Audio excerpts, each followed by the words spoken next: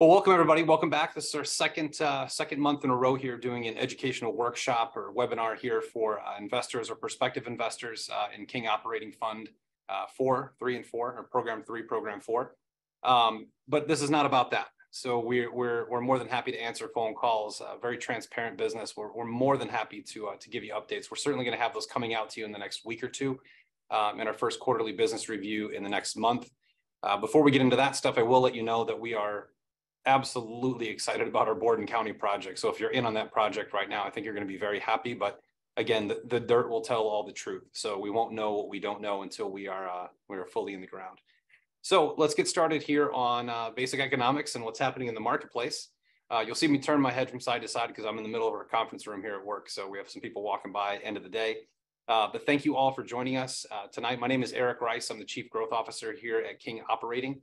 And what these events are every month is we're just simply trying to get in front of as many people as possible, give you some factual information about what's happening in the world that you're probably not going to hear in the mainstream media. I'd be more than happy to back up anything that I tell you with evidence and proof. I actually have some of it in front of me because some of it sounds unbelievable, but it's actually happening in our world as we speak. So what I'm going to try to do is get through a few basic topics here in the next 30 minutes and then open it up for Q&A for 15 or 20 minutes. And then we'll all get to go to dinner with our families and enjoy what God intended us to enjoy, which is time with our loved ones. So there are a lot of things that are happening around the world right now that I'm sure make as little sense to you as they make to me. And this is what I spend a good portion of my day on, is obviously growing, helping raise capital here, but at the same time, also market strategies and understanding what's happening in the markets, what's coming next is what any good investor wants to know. But as much as information as there is in the world, very, very heavy and copious amounts of the information we see can be misleading, misunderstood, or miscalculated. So I spend a lot of time going through actual GDP reports, government releases on topics. And to be honest with you, none of it's making any sense to me. One of the things that doesn't make sense, major topic I'm going to cover tonight. And by the way, as I get started here, the opinions on this webinar are mine and not that of King Operating. So this is just something I do voluntarily. I have my own, I had my own podcast, which I'm starting up again in April when we move into our new office. But I've been doing this stuff for a long time, nightly watching what's happening in the world, seeing the news that the news doesn't cover, and being able to see trends in the market before they occur. And the trends right now, to me, are very simple to see, which is why I'm in oil and gas, why I'm here at King. I believe in what we're doing. I believe that the hydrocarbon market or oil and gas market is the future of energy for the next 25 to 30 years, not 10 years, as President Biden stated earlier in the month. So I'm going to go through that. So a major topic I'm going to cover here, since a lot of you are investors in the fund, is natural gas. Natural gas is something that people just don't talk about. You know, we talk about the price of oil quite a bit, but the price of natural gas right now is sort of a statistical anomaly. So I'm going to go through that after I set the table a little bit with some information that'll help you understand the information I'll give you on natural gas. So let's look at the market as a whole. You know, markets predominantly, there's a fundamental saying in America that the consumer drives the investment. So if you invest in a public company that sells wagons, right, people have to have enough money to buy wagons. If you're investing in a company that builds technology, people have to have enough money to buy the technology or use the technology. So we're finding ourselves in a very strange situation historically that is not being covered in any sort of real meaningful way in the actual news. And that's what myself and many other people around the country are trying to do, is to share this information with you. So I'm going to start in something that's probably most familiar to a lot of you on here tonight, which is the real estate market. You know, we keep hearing that inflation's going down, that jobs are going up, that, interest rates are going to go back down. None of these things are true. They're statistically not true. I see this stuff all the time. So I'm going to start in real estate and set the background when it comes to inflation and the general overall economy. These are stats that I pulled up right before this. So 2 years ago, the average mortgage rate was 2.83%. 2 years ago, 2.83%. Today, as of February 17th, the average mortgage rate for a 30-year fixed is 6.8%.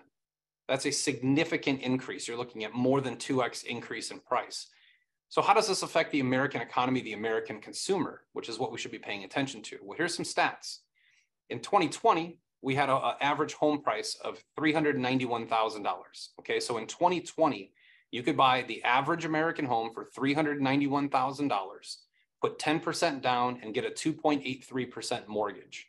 that would give you a $1,485 a month monthly payment on your home. Very affordable for many people around the country, very affordable for almost every average American family. Now let's fast forward into February 17th of this year. So February 17th of this year, right now, as we in the reality we sit in, the average mortgage rate is 6.8%. And the average home value is $543,600. So again, if we assume that a buyer will put 10% down on their home, finance the rest at 6.8%, this means the average American home payment has gone from $1,485 to $3,194. That's a 115% increase for a new home buyer buying the new, again, these are average prices nationwide. Now we're seeing really big problems in the real estate space. The numbers that came out yesterday were 37% decrease in existing home sales. That's the lowest number since 2008. Last month, I went through the stock market pretty heavily and explaining that if you overlay the stock market charts of the S&P 500, you will see pretty much a repeat pattern from the Great Depression to 1987 to 2008 and now 2023. The chart patterns are exactly the same. So something big is definitely coming. And I say this because, you're seeing quite often now on CNBC and some of these other financial networks, on occasion, you get an analyst on there talking about black swan events, which is, COVID was a black swan event, right? All the global economies shut down for the better part of 6 months, and that caused a lot of economic devastation. We're looking at these events that are brewing right now. We have World War III brewing in Russia, Ukraine, and us sending a lot of money over there. So as we get out of real estate, now that you understand, like the average American right now had 115% increase. If they bought a new home this year, it cost 115% more per month to be able to purchase it. Now, the average American home doesn't have bonus structures or commissions and things like that. They're salary or hourly. So if the consumers drive the market, what's going on with the consumers? Consumers right now, the average American has $7,486 in credit card debt. That's the average American household. There are currently 14 million households with more than $10,000 in credit card debt, which for some of you probably doesn't sound like very much, and for some of you sounds like a lot, and that's okay. But if we look at the average payment there, the average credit card yield right now, or interest rate, is 24.08% on $10,000. Add that to the 115% increase in their mortgage payment, you now have some really, really thin households that really don't have discretionary spending. Right now, the average American, or excuse me, the total American household credit card debt just broke $1 trillion. $1 trillion is in debt. So when a government's coming out and telling us that inflation is, it dropped from 6.5 to 6.4, well, I'm sorry, if I'm a new home buyer, the inflation rate is actually 115% since 2020. And you can look at the price of eggs and all the destruction of egg farms around this nation. There's a big shortage in that area. Something to certainly pay attention to, especially if you like baking or making food in general. I think eggs are the base product in about 65% of all common meals. So there's certainly a lot of things happening there. It's important to understand, when we understand the consumer, we have to understand the regulatory and governmental environments that surround them, that create the rules that they have to play within. So let's look at what's happening in the government. Let's see what they're doing. Well, since 2008, government spending has exceeded the GDP by 200% year over year since 2008. We now have $33 trillion in national debt.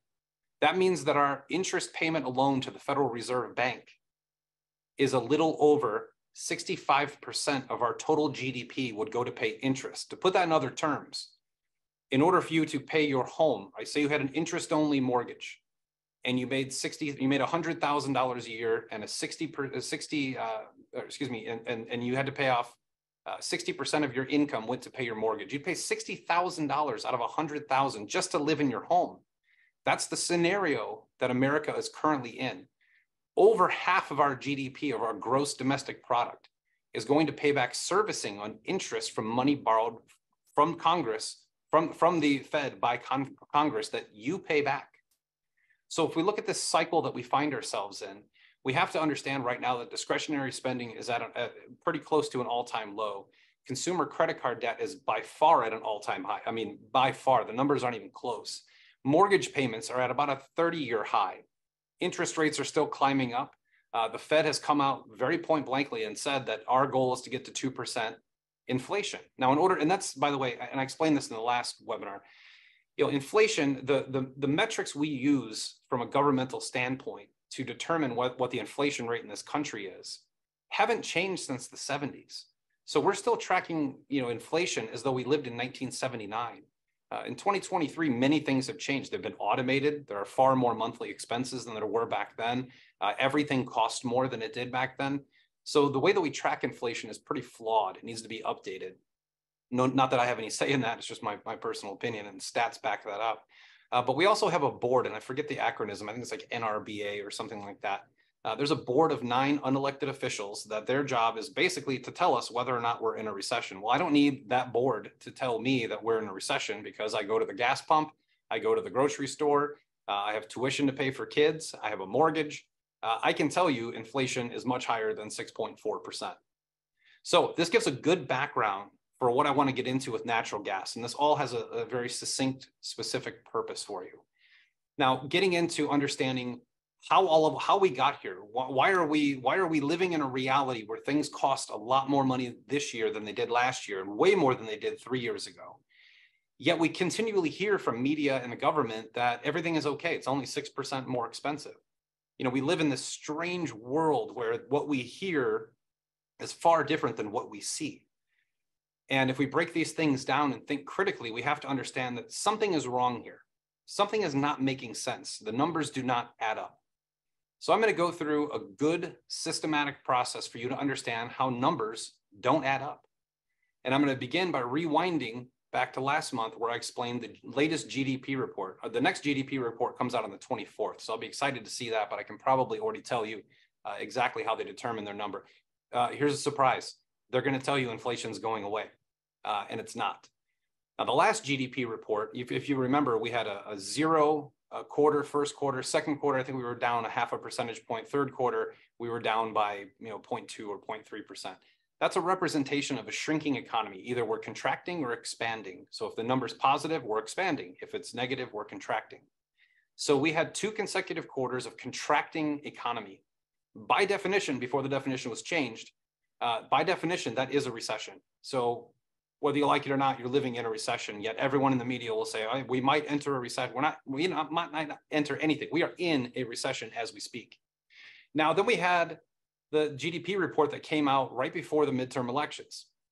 And if you remember me talking about this, I actually took the time to read it. I'm excited to read the next one to see what kind of scam they're running in it.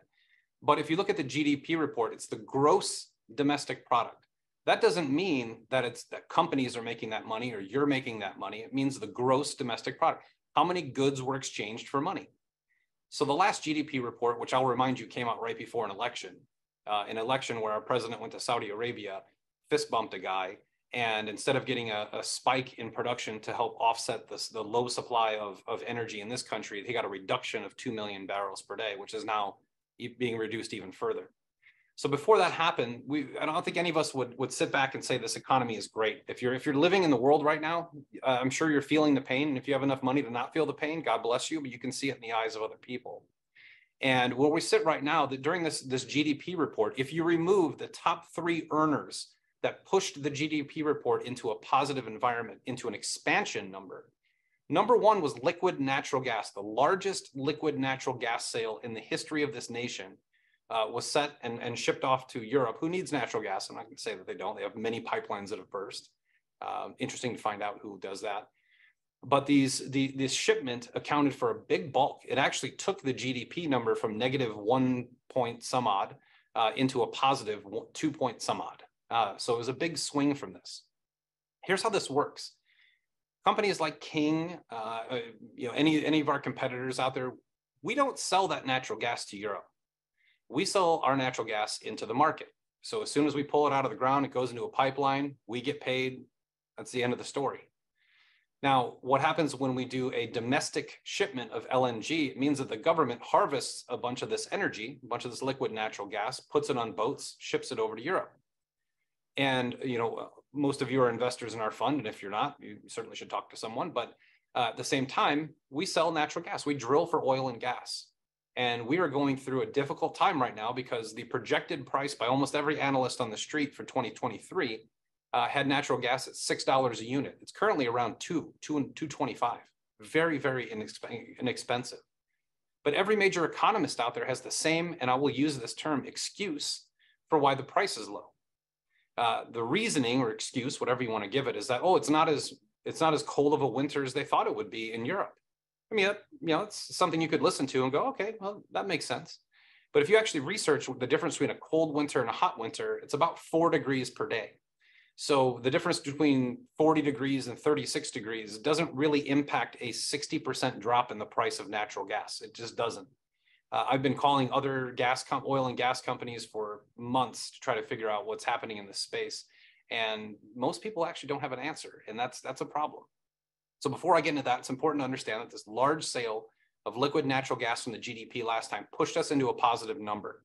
Okay, important to understand that. This got followed by in January, our jobs report came out at 517,000 new jobs. This is what our government agencies are telling us the data is. Trust the data. Just be quiet, trust the data. So they're telling us 517,000 new jobs were created. And most people I ask, where are these jobs? And no one can really describe it. So in this jobs report, we also saw the 517. And if you look at ADP, who's the largest payroll provider in the country, they put out their own jobs report. Their jobs report said 111,000 new jobs were created. And if you dig really deep into the jobs report and numbers, you can see PMI index. There's 2 different indexes that measure manufacturing and service jobs. These indices are hard to explain. I won't get into it, but the PMI for manufacturing in a healthy economy is around 60. We're hovering just above 50, which makes sense because we've shipped off all of our manufacturing jobs overseas since basically 2008. So since 2008, I don't expect that number to be big, but what our country actually is a service nation. You can look at companies like Apple, and yeah, they sell an iPhone, but that iPhone's made in China and it's sold here. That's a service. You can look at any computer company out there, any electronics company out there. They're a service. They're not really a manufacturing business. They don't manufacture. They offshore that through OEMs. So if we look at the real indice that matters, you have to look at the employment PMI.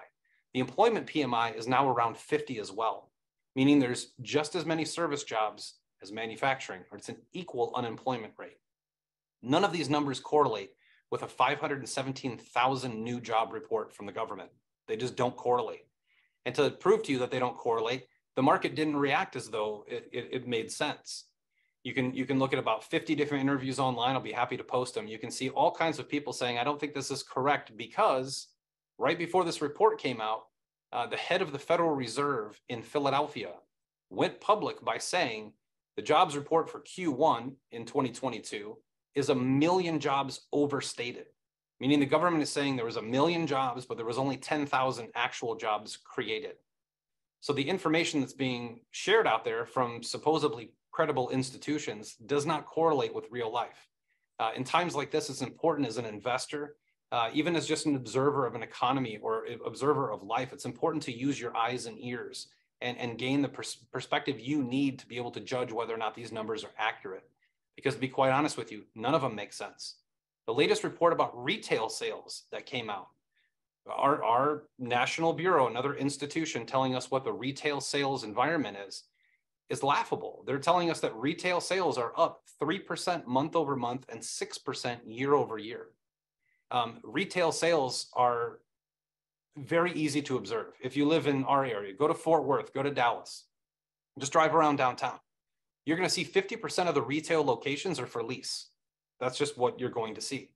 And then you could say, well, we live in an era of shipping and e-commerce. Fantastic. Let's look at Amazon. Amazon has lost a massive amount of market share because their profitability isn't what they projected. If you look at the earnings reports of all the retailers that happened earlier this week, there's a reason we dropped 700 points on the Dow yesterday, is because the earnings were not strong. So companies are telling us they're making less money, yet data institutions are telling us that the economy is growing, that retail is growing. These are very dangerous times for an investor, for anyone. It's dangerous times for anyone. In the midst of this, we have, train wrecks in Ohio and Louisiana, all these other things that are happening right now. It's very, very turbulent, volatile time. But the whole theme of what I'm going to go through today in the half hour we have here is I'm going to go through making sure that you understand what the real situation could be. Again, I'm not the man behind the curtain here. I don't know. I'm just telling you what I'm observing as I guess our kind of junior economist in here. But what I see, what I'm being told from formerly credible institutions is not correlating with what happens in the marketplace itself. So let's get into liquid natural gas, an environment we want to educate you on oil and gas. It's very important. So oil, we have oil right now, it's below $80 a barrel. If you're a gas station price watcher like I am, I check gas prices everywhere I go. They dropped about 26 cents today. Let's correlate that 26-cent drop with something that happened 2 weeks ago when the government sold another 26 million barrels from the SPR. Our government is literally using the sales of things that don't affect the actual economy. You know, when you sell natural gas to Europe, it's not like companies like King make a fortune. Because here's a little secret. Gas costs $2.25 a unit in America. It costs $26.50 right now in Europe. It's a pretty good business, isn't it? To buy stuff for $2.50 and sell it for $26. That's how they're inflating the GDP to make people think that the economy is growing while it's shrinking. And this is this is definitely going to happen again later this week when the new GDP report comes out, because they have to issue these numbers. And the last thing a failing administration wants to do is to admit that they're failing. And they have proven thus far with fake jobs report numbers, fake retail numbers. You can see it in the numbers with the EIA. The EIA came out the other day and dropped the price of oil by $3 by saying that there's a huge inventory build in America and we have tons of hydrocarbons available for the market. Well, I called 16 to 17 of our competitors and asked them if they had a big inventory build. You know, we sell our oil and gas pretty much instantly as soon as we pull it out of the ground, and everyone's the same. So we're not quite sure where this big inventory build is, but it's a great story to tell to lower the price of a hydrocarbon, theoretically, allegedly. So let's get into liquid natural gas, since that's a topic no one covers. Is liquid natural gas important? Probably more than you think. About 38% of homes in this country run on liquid natural gas. About 68% of all manufacturing facilities run on liquid natural gas. This is a vital, crucial, important hydrocarbon in the global scheme of life. And the most interesting part of this all, when you boil it down, is that there's one piece of information the government did release that makes sense, is that natural gas, since the price is so low, they're considering using it as an alternative for coal, for power plants, for the electric grid. So as we sift through the ashes to try to find out what in the heck is going on in our country, last time I talked about times like this pointing towards commodities, things that actually matter, like things you can touch and hold in your hand, like gold, silver, raw land, oil and gas, and stuff like Bitcoin. That stance has not changed in the last month at all. Actually, that stance has been strengthened tremendously by watching what's happening in the marketplace itself. But I want to explain. I'm not going to explain. I'm going to give you factual information to make your own determination as to what you think is going on with the price of liquid natural gas, which is probably something you've never thought about, something I rarely thought about before working in the industry. But we have this GDP report. We already said largest sale of liquid natural gas. We know that gas costs, $2 to $2.50 per unit in America, and you can sell it for $26, sometimes $38 last month in Europe. There's a huge margin to be had by selling liquid natural gas, American gas, to European countries right now. There's a huge profit to be made. Unfortunately, companies like ours aren't the ones making it. Again, we sell it right into the market. It goes to a broker, it goes in a pipeline, and then it's purchased by someone and sold by the government to another government for government profits. So why is this price so low? Well, just taking into account the GDP report, we can look at what's happening in our prices and where we are right now. So the EIA comes out and says there's a big inventory build. The price is going to be stable. Gasoline prices at the pump, where people don't realize the price of petroleum and gasoline are fairly correlated, but not directly. That's being offset by 26 million barrels sold from our strategic petroleum reserve, which, by the way, if it has nothing in it, we can't defend our nation in times of war. So while our president is in another continent, essentially promoting war, he is also systematically draining the strategic petroleum reserve that we use in times of war. Very dangerous environment. But liquid natural gas, let's look at that. So we have a GDP report coming up. We have a steady decline in the price of liquid natural gas since the last GDP report. And we can tell you with certainty that there were 132,000 jobs lost in the tech sector in January. There's going to be about that much in February when it's all said and done. And we know that our PMI indices are at their lowest since the 40s for employment rate, new job creation rates. So when you have that type of poor performance economically, a really good way to mask it is by selling big blocks of hydrocarbons to other nations for huge profit margins. That would just be a great way to compensate for a poorly performing, contracting US economy. So thinking of it in that sense of understanding that the information you're getting may not be correct. I'm not making any accusations or any claims or throwing any conspiracy theory. I'm throwing you facts. Let's throw into the mix the head of the Federal Reserve in Minneapolis, a guy named Neel Kashkari. Neel Kashkari in Minneapolis. Again, he's the head of the Federal Reserve in Minneapolis. In an interview, he said that the Federal Reserve's plan to offset the price or to get rid of the demand. Again, we're living in a green energy world. People actually think that green energy next year could overcome petroleum.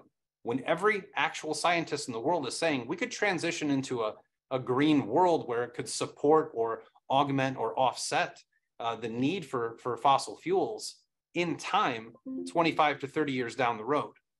So when we're looking at the difference between tomorrow and 25 to 30 years, there's a big difference there. So a lot of drilling has slowed down in this country. They've taken 4 rigs off the market. That's a really big thing, especially when there's a little over 300 of them. It's a good percentage that was taken off the market. When we see these types of things happening, we have to look and see what's the plan, what's the purpose? Well, we may have an idea for that. Neel Kashkari came out on CNBC in an interview and said that I'll summarize it, I'm not going to quote him, but in summary, the plan was to reduce the demand for hydrocarbons to increase the need for green energy. And the way to do that is to shrink the economy. So in a smaller economy, there's less demand for fossil fuels, which would increase the ability for green energy to offset it. So I'm not going to give you my theory or what I think is happening, because I think it's pretty obvious. You have a big profit margin when you sell American gas to European countries. You have the need to mask a really failing economy from a global perspective, but especially in this country. Then you have massive amounts of inflation, high interest rates, Americans who, when someone tells you the economy is doing good, a good economy is not an economy where the price of a new mortgage goes up 115% in 2 years. A good economy is not $20 for 18 eggs. A good economy is not a scenario where people have to borrow money to buy groceries, and they're getting to a point where they can't borrow anymore, as is our government. So again, liquid natural gas, the last GDP report, we get all these reports from our data institutions telling us there's a ton of supply here, don't worry about it, it's great. Yet in our last GDP report, it was basically saved and put into a positive expansion parameter by the sale of liquid natural gas. So if you want to know what's going on in natural gas, draw your own conclusion. One board can set the price in this nation and make a ton of money selling it to another nation that needs it desperately because their pipelines have been blown up. There's a clear perspective there, especially when one head of a Federal Reserve in Philadelphia says the jobs report is way off, and another head of a Federal Reserve basically made a Freudian slip saying that the best way to reduce demand on fossil fuels is to shrink the economy. So let's get into interest rates before we go into Q&A. I think this is very important. So understanding interest rates, many of you are real estate investors, as am I, and I love the fund that we have right now because there's no tie to debt, no interest rate risk. But let's look at what I think. I get a lot of questions about what do you think is going to happen. So I will give you one prediction, what I think will happen. We're at our debt ceiling. So right now we're cutting all kinds of spending that needed to be cut 20 years ago to be able to afford our interest payment as a nation. By the way, think of how ridiculous this is. The most powerful, robust economy in the world has to borrow money from a Federal Reserve that is not part of our nation. They print the money and then they collect our taxes. One thing I can guarantee you moving forward, because of interest rates and because of the debt ceiling, is that taxes are definitely going to go up. When the debt ceiling is met, and we are already there, they have about 6 months to do some, they call them extraordinary measures. Extraordinary measures means cutting spending to other countries and spending it on our own needs for the first time in years.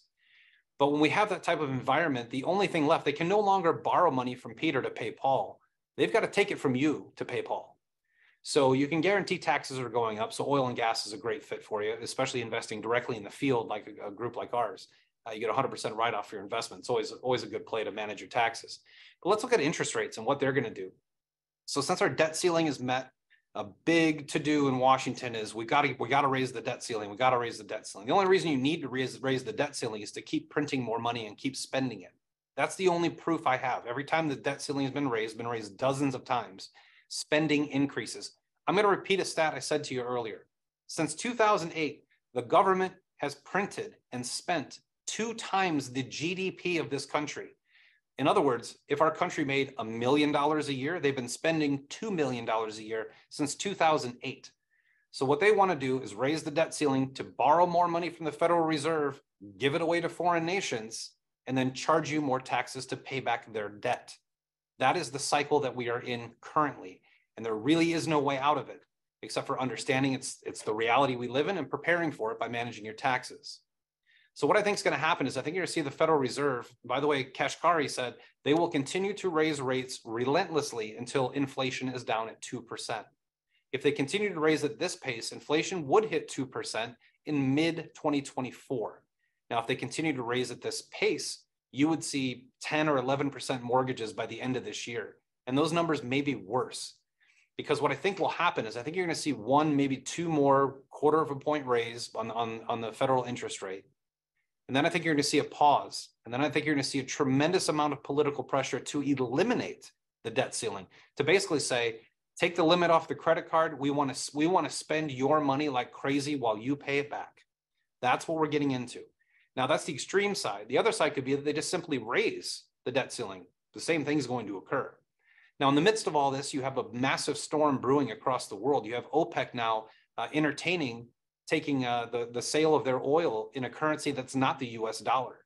This will be the first time since the 70s that that's happened. That's how we created a global reserve currency of power, by providing protection to Saudi Arabia to sell their oil and using our military to protect their nation. In the last year, the President Putin and President Xi from Russia and China, respectively, have met with OPEC 3 times. OPEC is now entertaining taking Chinese yuan in exchange for oil. Every time that this has happened in places like Lebanon, Syria, and Iraq that wanted to sell their oil in non-US currencies, war occurred. It's just a historical tracking record. On top of this, you also have Iran, who today started accepting Chinese yuan for oil. So these nations are entertaining the opportunity of taking other currencies except for in exchange for oil, at least just on the oil market. Again, our dollar is a petrol dollar. It is backed by oil, by Saudi Arabian oil. So if we lose this status, not only do I think we will see 2 consecutive rate raises, a pause, political pressure, raise the debt ceiling or eliminate it, you will see a $4 to $6 trillion print of money to send overseas for Ukraine or whatever it is. None of it will go to East Palestine, Ohio, that has, water and soil poisoned and people and animals dying. It won't go there. It'll go overseas, and then you'll pay it back. While we're looking at this, it's important to note that during this period of time, which isn't long, you don't have to wait long, this will be in the next 4 to 5 months. If they raise the debt ceiling, you will see a print that will cause another spike in inflation, because inflation is caused by too much money circulating in the market. And then you will see interest rates really rise to try to counteract that. Hopefully I did a good job of explaining this vicious cycle we may find ourselves in. Raise the ceiling, print more money, have to raise rates again to offset inflation. It's a really dangerous cycle. Couple that in with other nations using alternative currencies to purchase their oil, you now have the repatriation of US dollars that aren't needed overseas. So imagine they print $4 trillion for whatever purposes that they deem, and another $4 trillion comes back into the United States. It's a really difficult time, not to be doom and gloom. These are just things that are happening.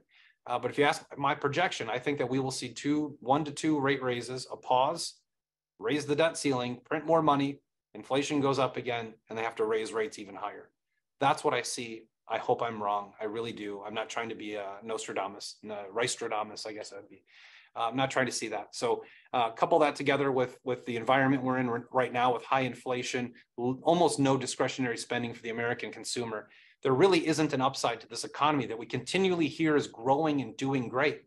You could tell me there's 500,000 new jobs, but I don't see them. You could tell me that retail is growing 3% every month over month, but when I see 50% of the retail locations for lease, I'm going to think differently.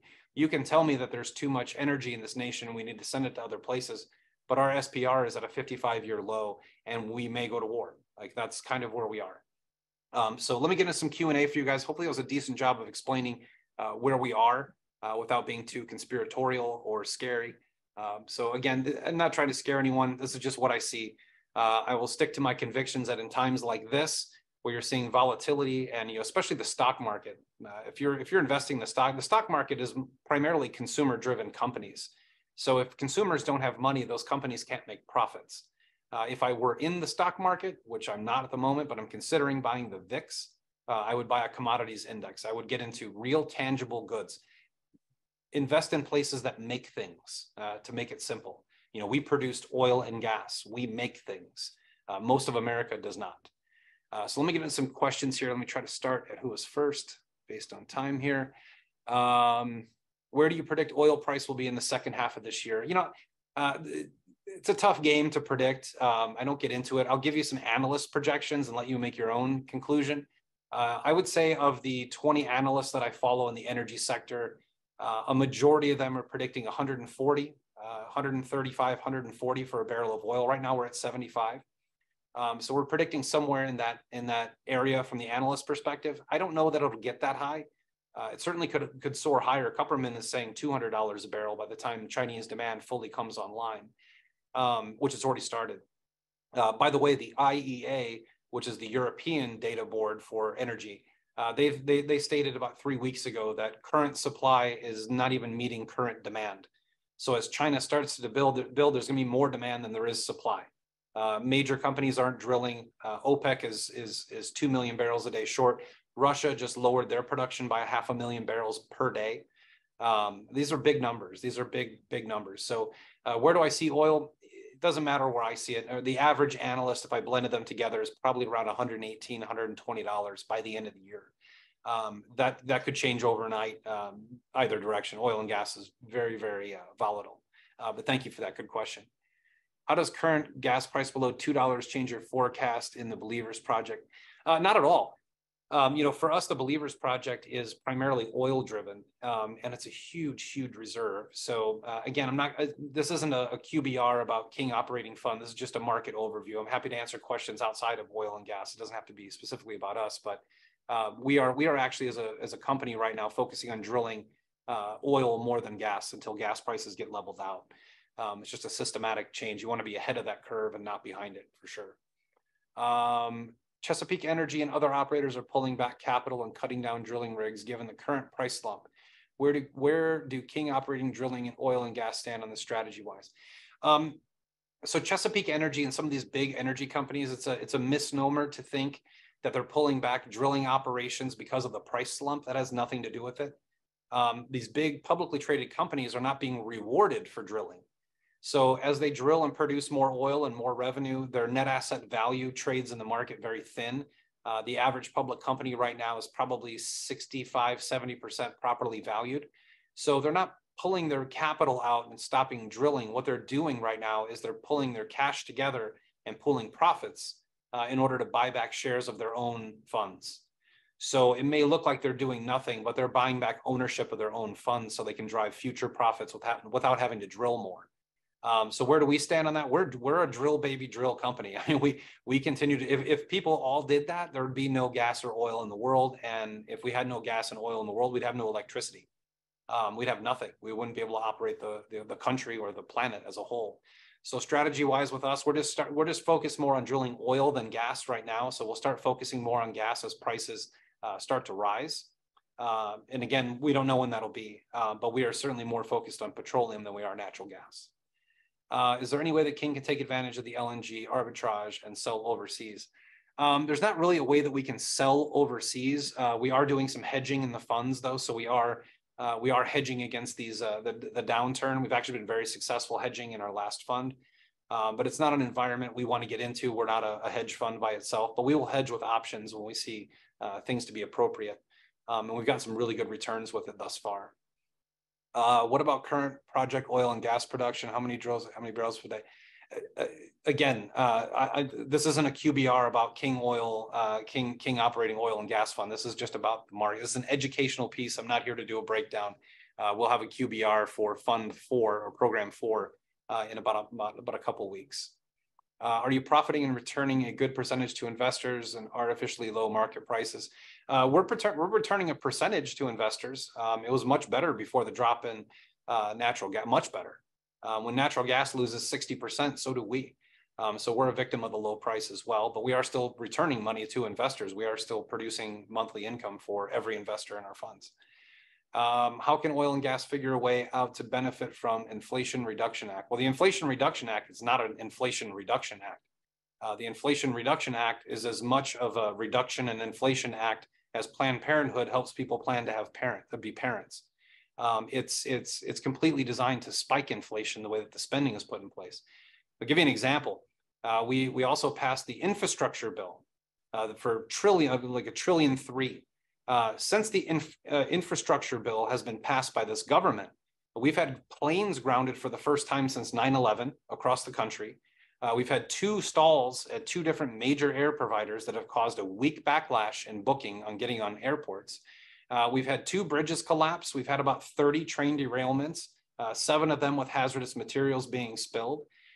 This money that our government has us pay back hasn't done anything of what it says. So how can oil and gas figure out a way to benefit from Inflation Reduction Act? We're doing it. We continue to produce oil. Without it, we fall into the abyss. There's really the acts that they pass. Hopefully one day you guys will see the things that I've learned in my time on Earth here about government acts and the way that they name them versus what they actually do. Do you have any charts to show us? By the way, I started in the O&G business as a geologist in 1975. Awesome. Seen a lot of these. I've seen, I started out as a money manager 20 years ago. I've seen a lot of these economic cycles. I've never seen economic cycles coinciding with all the crazy things that we're seeing on the geopolitical scale at a grand scale like we see now. So thank you for that, John. It's awesome that you're a geologist. I'm a huge fan of science, and geology is what makes oil and gas successful. So thank you for your service in the business. I do have some charts I can show you, but I'm not here to do that for you tonight. Just kind of go through market overview. I'll be happy to put some out later this week. The demand and supply are crossing one another. We have seen that before. I don't know if we've seen that before with so many currencies competing for a new global currency with BRICS mounting across the world. I don't know that we've ever seen this much gold purchased off the open market by central banks before. I certainly don't know that we've seen rising interest rates with rising inflation and more money printing in the middle. I can't recall anything this dangerous being done. I certainly don't recall this many natural disasters occurring at the same time. You want to have a little fun tonight? Research how many volcanoes erupted in the last 3 years or how many earthquakes we've had is pretty astounding. And I also don't remember any time like this with the threat of nuclear war. And that's actually become a very real thing. Russia yesterday said they're pulling out of the Disarmament Act with us. Take whatever stance you want on Ukraine versus Russia. I don't pick a side. I choose peace.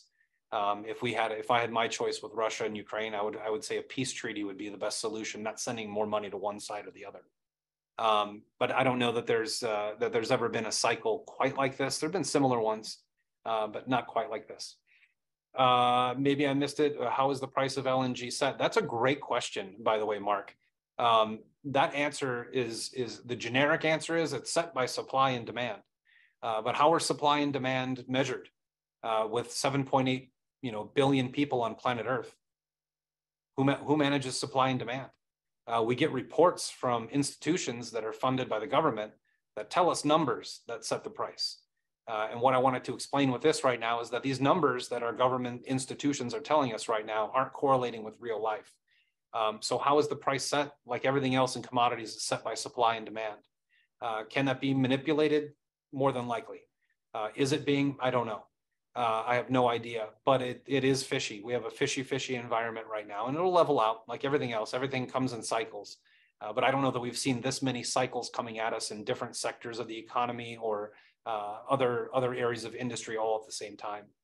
Very, very strange point in history, but the price of liquid natural gas is generally set by supply and demand. It's just a matter of what numbers are reported by who that determine the price. What is the impact of the OPEC production for year 2023 together with Russia's 500,000 barrel reduction act? This is great. So in order to answer this question for you, Andre, it's very important to understand usage. So right now, America uses about 18.6 million barrels of oil per day. China uses about 40% more of that because they have a much larger population. China just reopened from COVID. So you're seeing a 9-stage process for fully reopening China that's in stage 2. It's very infantile. So what we're seeing right now, the estimates coming out of the Chinese demand will create a spike of about 4 million barrels a day in demand. So if you correlate that with the 2 million barrels a day by OPEC and 2.5 million barrels a day by Russia and the $1.9 billion barrels a day from American deficiency, you find yourself in a situation where with this new demand hitting the market, we're now almost 9 million barrels per day undermentioned. Excuse me. So we're looking at an environment right now where demand can't possibly meet supply. Supply can't meet demand, and that's only going to get worse. So the only way to get out of this is to continue to drill and produce more. So a lot of things have to happen in a marketplace for a big public company to get their numbers correct. But with small independent drillers like us, the solution and the problem are all the same. It's just continue to drill. But I see that impacting the price of oil very steeply, probably around May. Everything has a lag. So as the demand comes more online from China, it's usually about a 2 to 3 month lag in reporting. And I expect May to be a really, from our perspective as an oil and gas company, a really good time for us, but a really bad time for the average American consumer who's $1 trillion in credit card debt and has 115% increase in new mortgage payments. It's going to be very trying for the economy to be able to get through this without drilling. The only way to get out of an energy crisis is to drill. It's just a simple philosophy. You mentioned about Bitcoin. Are you thinking of mining Bitcoin using flare gas to run generators, which Suman, yes. That was one of the first things on my docket as Chief Growth Officer, and brought a friend of mine, Michael Wade, in here, and we are working on that as we speak. So expect to see something from us in the Bitcoin energy sector sometime fairly soon. It's a very interesting business model, hard to iron out, but a very interesting business model nonetheless. So we certainly intend on that in the future. And I think that is all we have. Oh, seems like Mark Norman, great question. Seems like people's gas bill is much higher now, but the price of liquid natural gas is low. Is that correct? Yes, 100%, Mark, that is correct. I love the critical thinking going on here. Isn't it interesting how the price of liquid natural gas is $2.20 and the average electric bill and gas bill in California is $400? This is how inflation is created. You're also starting to see when people can't afford things, but companies have higher profit margins. Make no mistake, people profiteer off of any area they can in this type of economy. So that is a very good question. Then isn't that counter to supply and demand? That doesn't make sense to me. Mark, you are now swimming in the same pool with so-called experts who give you a BS answer that is just not as cold this winter as it was last winter. Then why is my gas price in my home so expensive?